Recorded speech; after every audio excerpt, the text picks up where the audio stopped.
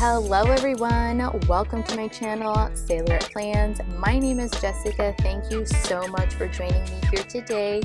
And today I have a sort of washi video suggestion to show you. So this is my washi tape collection. If you're interested in the following tips for washi, keep watching. Okay, so this is like all of my washi that I own with the exception of 2 rolls. I have a solid stripe washi tape that are pastel colors, and then some Harry Potter washi that I can't find at the moment.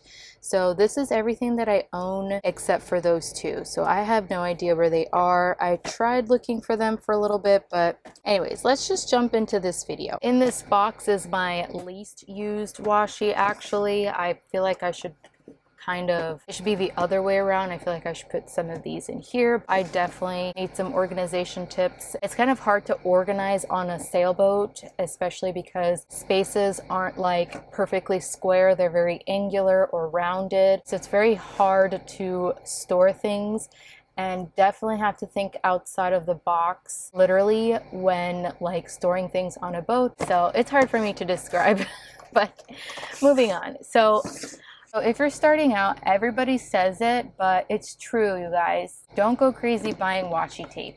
Then you're going to be stuck with an entire collection that you don't use. So I'm going to pull out some examples here. Like, I would say stay away from dark washi. Like, I think I've only used this like once. This moon phases, these dark anchors. This is all part of the same. So like even this has paint splatter, which I don't use really, and it's quite dark. And then I really wanted like unicorn washi, but then I didn't like the design. So that's another thing I want to like touch on, is stay away from like busy designs.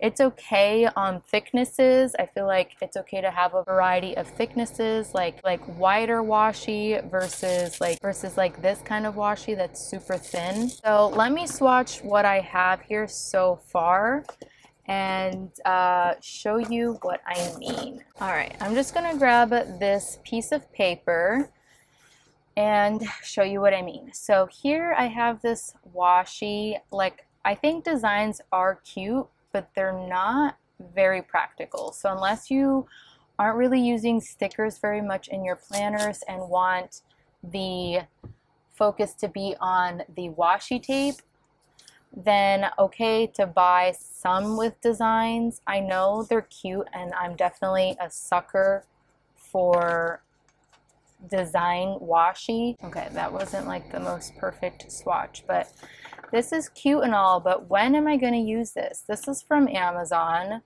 Here's another one that I bought from a mixed media store, and it's dark. So here I'm talking about designs, avoid designs. Here I will suggest not to buy any dark washi like this one.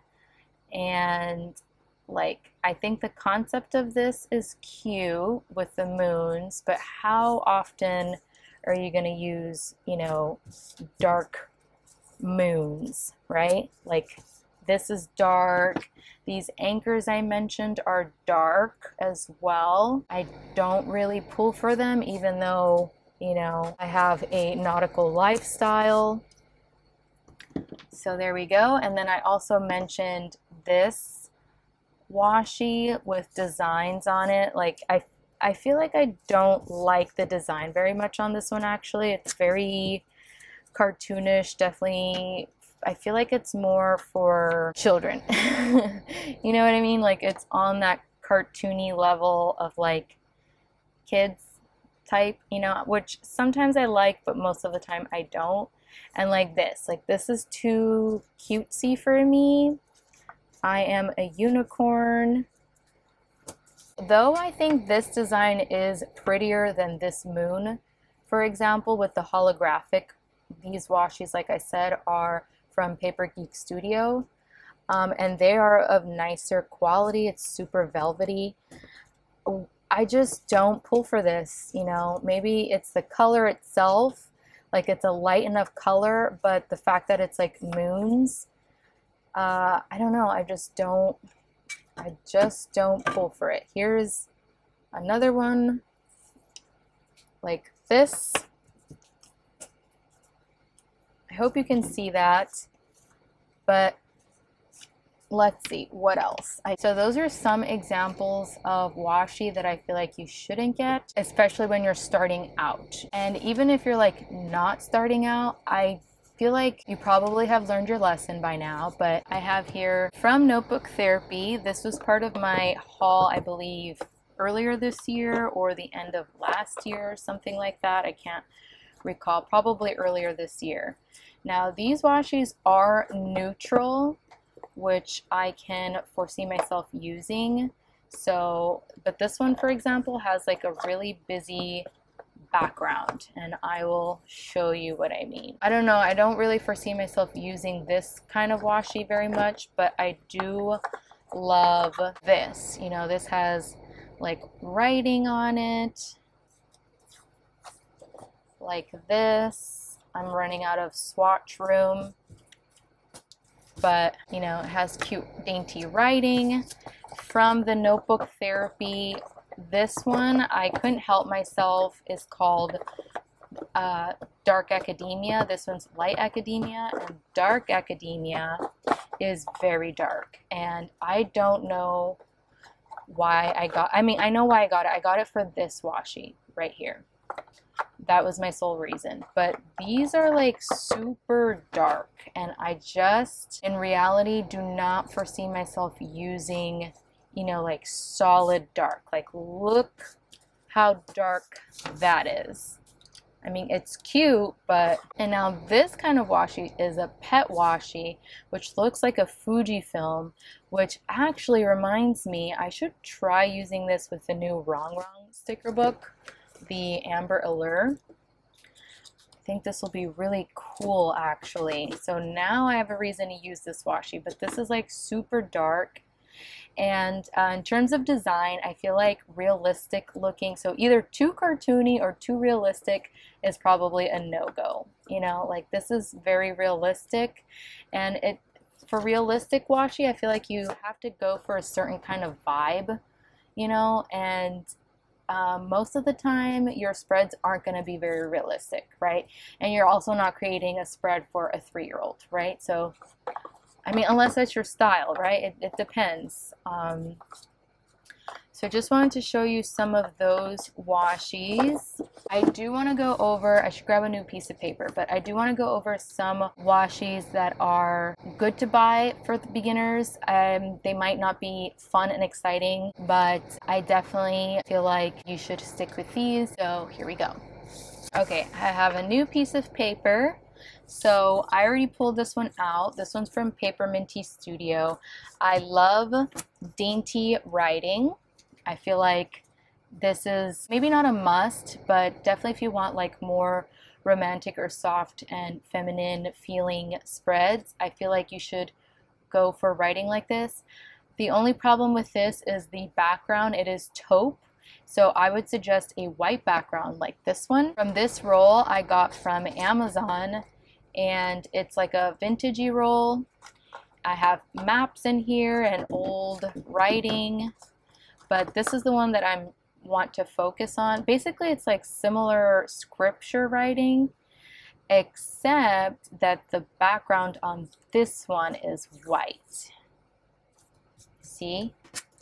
And I feel like this is better for beginners, a little bit more beginner friendly than the background with the taupe. I feel like the plainer the better, right? Because that will allow for more versatility in matching with your stickers. The next thing I want to go over that you should probably buy are grid.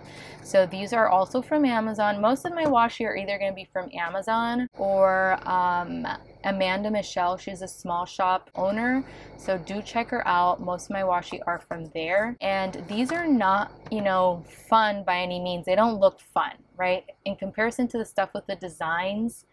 Designs are fun, but are difficult to use, guys. And the reality is you're not going to use them because it's going to be busy on your spread. So like here's this, you know, nice taupey color, grid pink.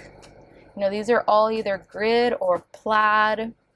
Actually, I would say this set is plaid. So definitely get yourself grid and plaid sets like these. Here's some basic grid patterns. These are black, regular old black, which is, I don't really pull for it very much, to be honest, but I'm happy that I have it. So there's a lot of cat fur on this, but here's plain grid, for example, and then here is plaid, which I think is fun for fall, actually.